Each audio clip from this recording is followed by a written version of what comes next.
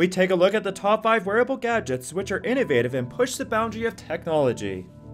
The infamous Minority Report movie, which showcased the gesture-based interface, has finally become a reality. Well, at least sort of. The device works by utilizing smart fabric, which detects finger movement. And in return, you can connect and type on an imaginary keyboard with most Bluetooth devices, including your phone.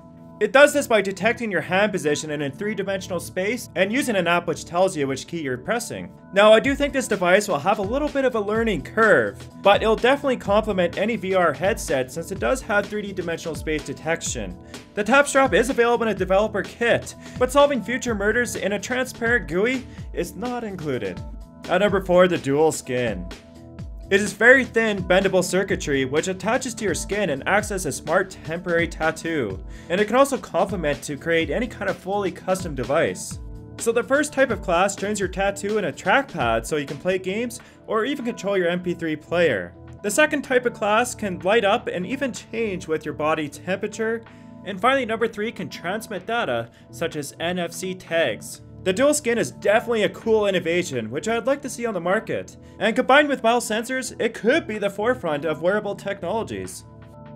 So at this point you're probably asking, well, what is a real device I can actually buy? Well, one neat device on the market right now is the dhamaSport. It cools your body down so you can exercise or play sports longer and reduce fatigue. The Generation 2 model can last up to 2 hours and comes with a rechargeable battery and charging system.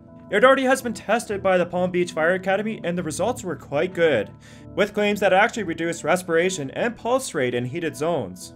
Another cool wristband in development which is not yet on the market is the SenseMe, and this one can supposedly measure your stress levels and dictate the quality of sleep you're getting. So the wristband detects changes in your skin conductance, and then it sends information via Bluetooth to an app in order to relay the information. Now the company is still trying to fund the product, so in the meantime I'll take note of my stress levels when I beat my head against the wall. At number 2, the Control XC.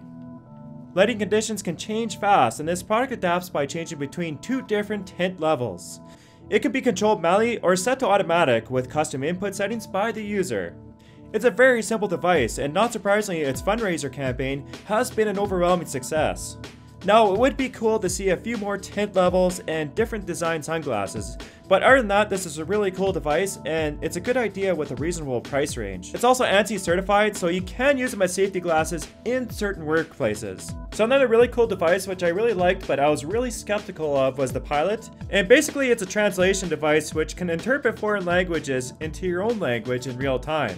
Now the main problem with this idea is that there's already multi-billion-dollar companies working on this exact concept. And for a startup company to defy all natural explanations and create a device which works perfectly is very unlikely. Now I could be wrong and this could be a big step towards universal translation, but we'll just have to wait and see. At number 1, the Sgnl.